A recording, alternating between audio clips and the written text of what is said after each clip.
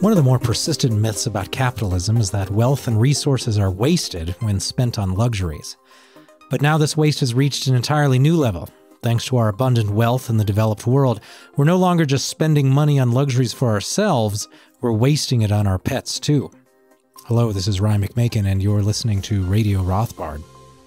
For example, a recent article at Salon contends that the billions spent on luxuries for pets, quote, could do more good, unquote, if spent somewhere else. Now, I know what you're thinking. You're thinking it's those millennials who are throwing all that money away in order to dress up their dogs. Well, there's no doubt that some American millennials do that, but it turns out that the middle class in China has grown so much that the Chinese are now spending billions on their pets too. The Salon article explains the problem. Quote, Siler the Border Collie has his own mansion along with a trampoline and indoor pool. Siler's mansion, where other pets can visit and indulge in expensive spa-like treatments, drew the media's attention to the increased spending in China on pet-related services. The Chinese are forecast to spend about US $2.6 billion on their pets by 2019, a 50% increase from 2016. This, however, pales in comparison to what Americans spend on their pets annually. This year alone, pet spending in the U.S. is estimated to exceed $72 billion, which is more than the combined GDP of the 39 poorest countries in the world.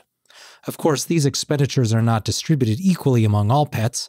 Siler, like other celebrities, lives in the lap of luxury, while many of his fellow creatures experience hunger, homelessness, abuse, and other deprivations.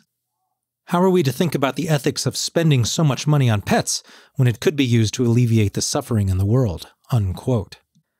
This is an old story. The basic premise has long been this: people should not spend their money on luxuries, while there are some people in the world who can't get enough to eat, or who lack adequate housing, or who lack an education. Now, there is no doubt that real value can be obtained from charitable giving to people who live in poverty. Encouraging people to share the wealth in this way, freely and without state coercion, of course, is a good thing.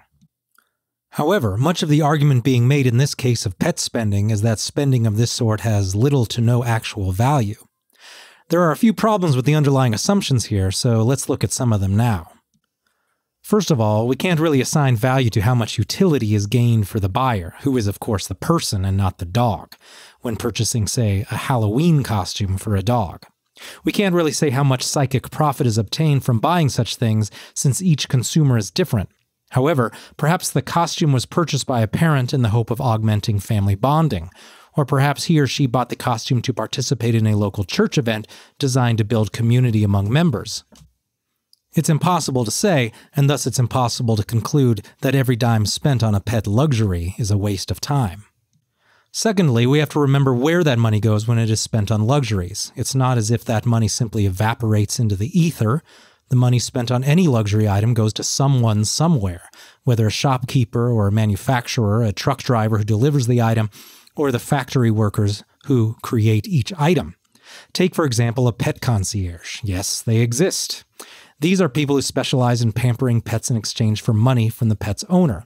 Can we say that all of this money is wasted? Presumably, at least some of the people who run pet concierge services have families. Some may have no skills other than as a pet concierge. At any rate, any person who works as a pet concierge has determined that this is the least bad job he or she can obtain at this point in time. Can we conclude that the money paid to these people is just wasted? What if the pet concierge uses that money to care for an elderly or impoverished relative, or a disabled child? To make blanket statements about how all money spent on these services is wasted is not only wrong, but inhumane. And this brings us to our third point. Some may respond to our previous observation by claiming, well, if we redistributed all that money spent on luxuries, that pet concierge wouldn't have to work hard just to help his elderly relative or disabled child. In other words, at the core of the money spent on luxuries is wasted argument is often an assumption that some government agency could do a better job of allocating the money. But let's look at what would be required to reallocate this money in an allegedly better way. First of all, government agents would have to determine which people are spending too much on luxuries, and then determine what portion of their income to confiscate for purposes of reallocation. Then, it must be determined which people will receive the redistributed funds. All of this will be dictated by rules and regulations, and government bureaucrats will take their cut in the reallocation process, of course. In the end, some people will end up with more money than they had before, and some will have less, and government employees will certainly have more. But can we be sure that the pet concierge who supports her family with the profits from pet luxuries will actually be better off? No, we can't be sure. It's entirely possible that as the wealthy are less able to purchase luxuries, the pet concierge will be put out of business and end up working in a field she less prefers, and possibly even hates. Moreover, we can't be sure that she'll even see a net gain in her income, since the rules authored by bureaucrats may not favor people in her particular situation. Moreover, the pet concierge's subcontractors and service providers will themselves see a reduction in their income. Had those people been investing their surplus, a surplus obtained from catering to pet luxuries, been invested in any number of non-luxury goods and services, all of those industries will see a loss as well. And finally, workers overseas in poor countries who, say, sew together pet costumes will see less demand for their work and thus less income.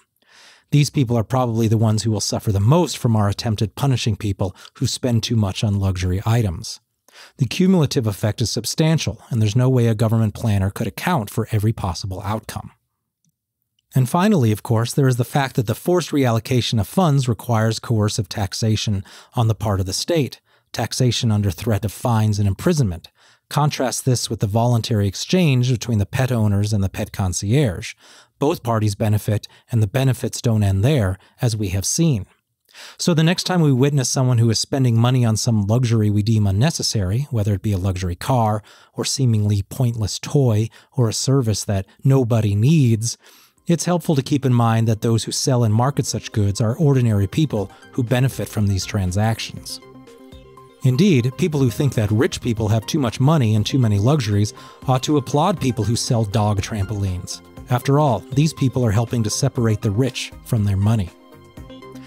Thank you for listening to Radio Rothbard. Have a wonderful day. For more content like this, visit Mises.org.